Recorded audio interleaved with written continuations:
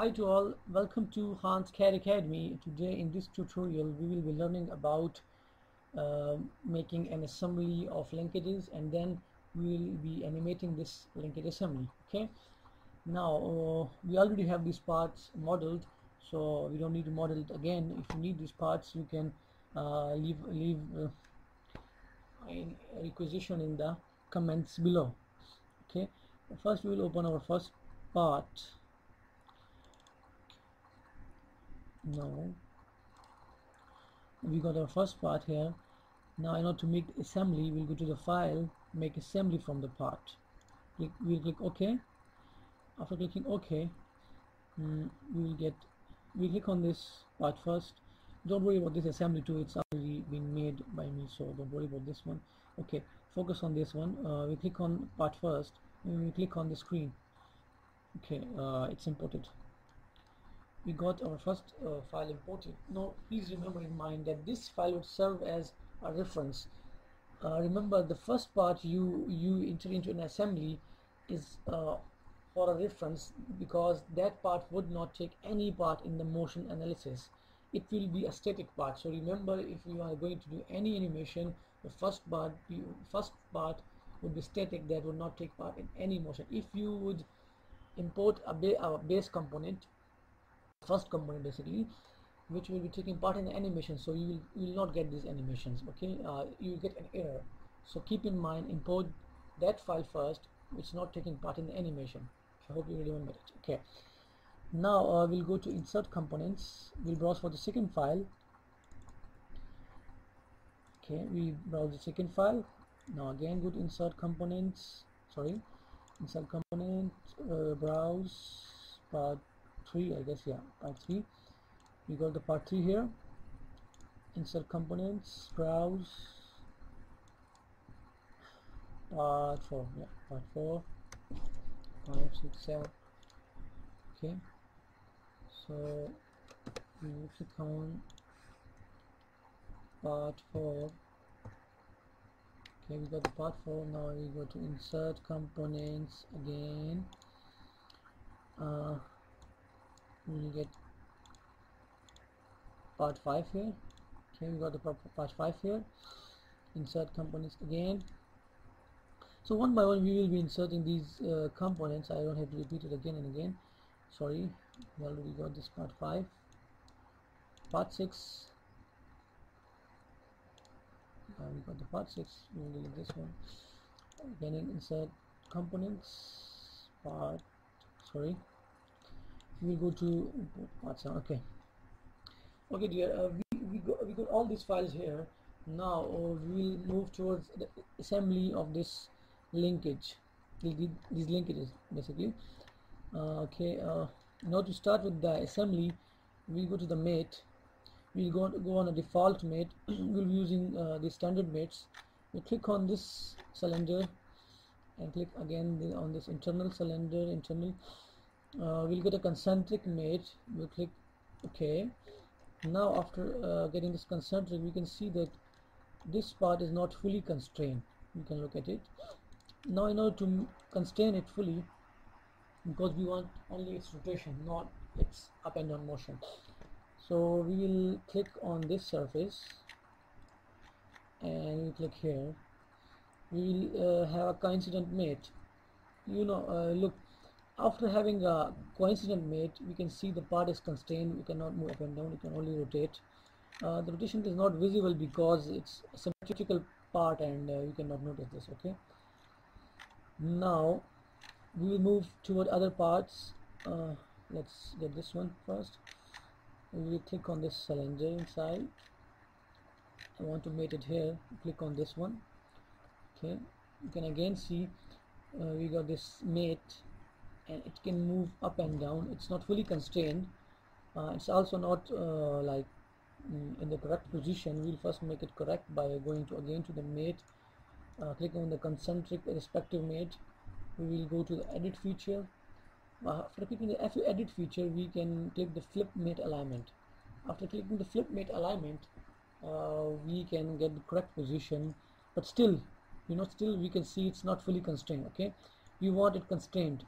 We want only its radial motion, not it's up and down motion. Okay, so we'll again go to the mate, we'll click on this surface and then click here. Now a coincident mate. Okay, click OK, finish this mate. Now we got some two parts connected. Okay, which is also constrained in a vertical direction, and it can only move radially. And now we got some other mates to do. We'll go with this part, we'll go to mate, we'll choose this cylinder and then click on inside here. After clicking inside, we can see its orientation now, but still it's not fully constrained according to our requirement, because we are not going to make it static by fully constraining it, but still we have to apply some other constraints. Now we will go to the coincident, click here on this reference circle, semicircle, sorry, we'll go to the previous view. Now sorry again, yeah, okay. We click here now. Okay, it's done now.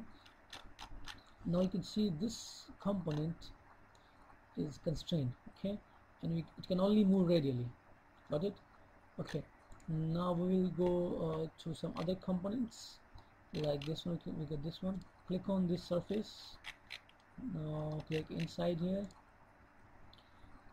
Okay, now in order to constrain it a little bit more, we click on this surface, sorry, delete this, click on this surface, click on this, I'm sorry, you click on this in order to constrain it here, else it will move, it can only rotate on this. Okay, now we got some of the mates. We will move further. This one, click here on this cylinder, now click here. Okay, now we go to view, because we are already defined some distances which will help us in making the assembly perfect. So we already defined this plane previously. Now we will be using this plane for our constraints. Click here, we'll flip this alignment, we click OK. You can ignore that error. So guys, we are almost done. The final part remains. After that we will be doing its animation. Okay, let's make this one. Click on the inside. Now at this point we can do a mechanical mate. We will go to mechanical mates, we will go to hinges. Now as we apply hinge, it requires some faces, so we will select this one, the concentric face, and now the coincident section. We will make this coincident with this face coincident. Okay. So we got this mate. Okay, now you can see it can move like this, it can also rotate, it can move up and down. Good. Okay, now we move further with this mate. We will again go to the hinge mate, this one, apply, click on this one. Now we move to this one. Now the coincident surfaces, we click on this one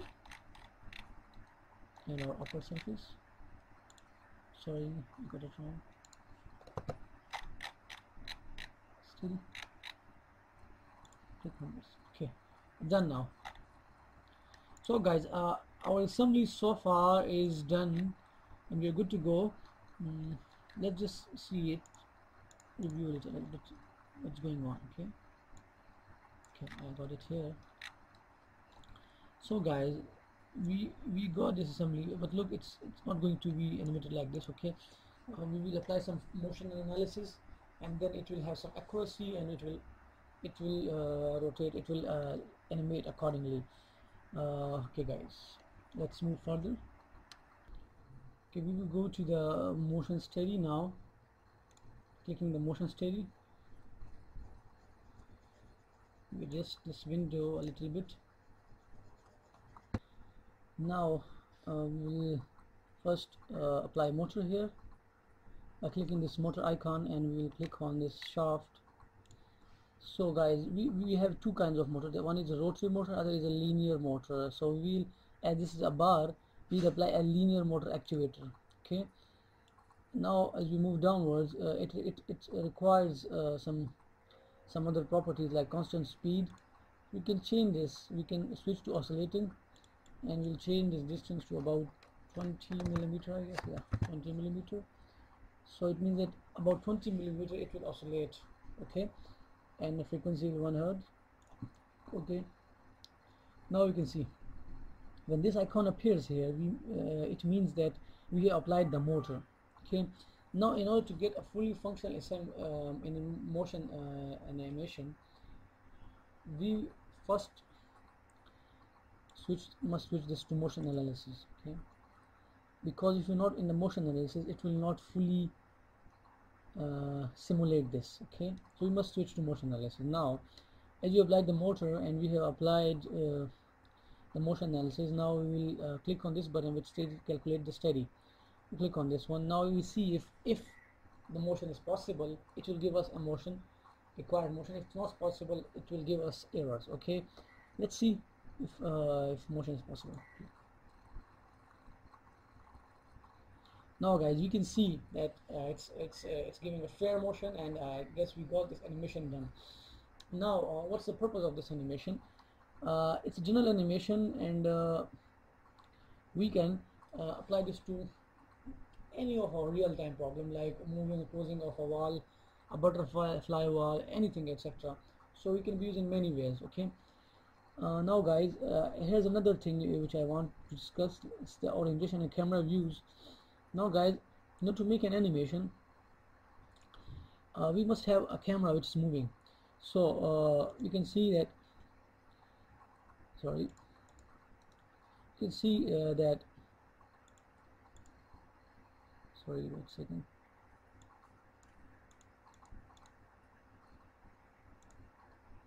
Now you can play this animation back.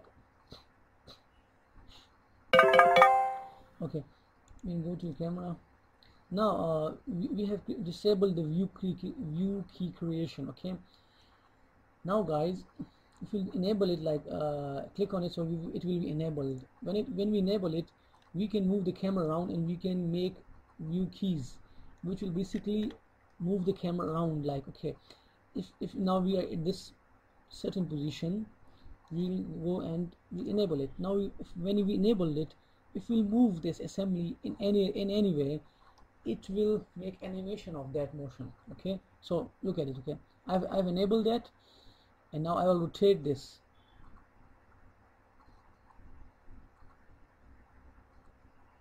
Guys, look. Okay, now as I move this thing, we got this black dark line. Okay, which generally tells us that a moving animation has been created, a camera animation has been created. Now if you press the play button, look, it's starting moving.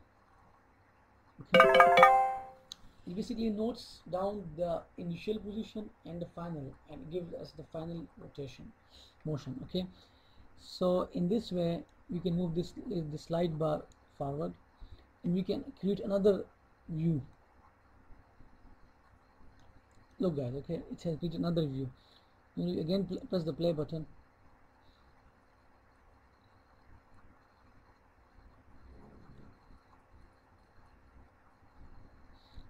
Okay guys, another thing, in the middle the animation stopped. Why? Because we haven't calculated the steady again. After moving the slide bar, and the animation is only till here. Okay, now to get the full animation, we must recalculate the steady by clicking hit here. Okay, it will again recalculate the steady, and it will go throughout the timeline.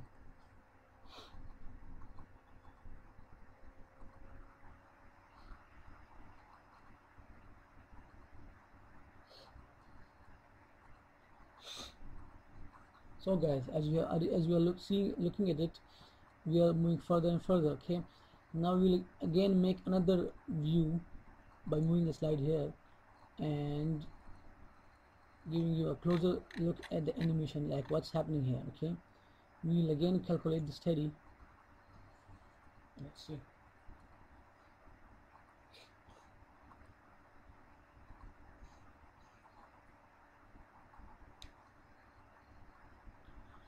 We're waiting for it. You can see that animation is happening. Now we create another view.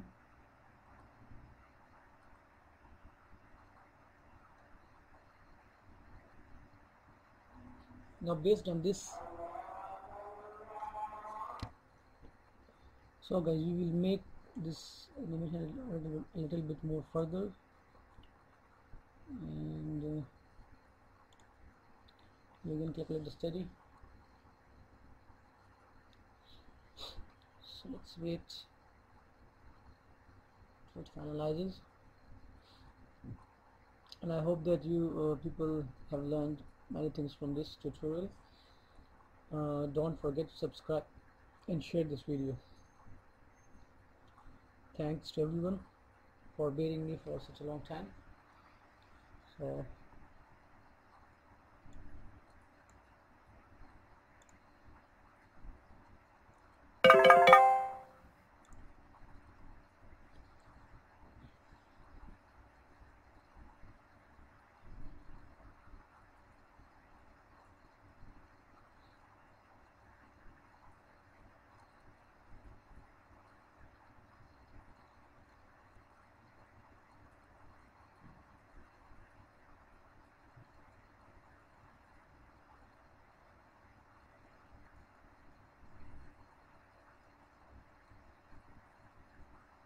okay guys, it's done. Now in order to save this video, you click on the save animation, okay, and press save button. Press OK. So it will be saved in your required directory. Again, thank you all for bearing me for such a long time. I hope you liked it. Please do comment and share and subscribe to my channel. That's Khan's CAD Academy. Okay guys, peace out.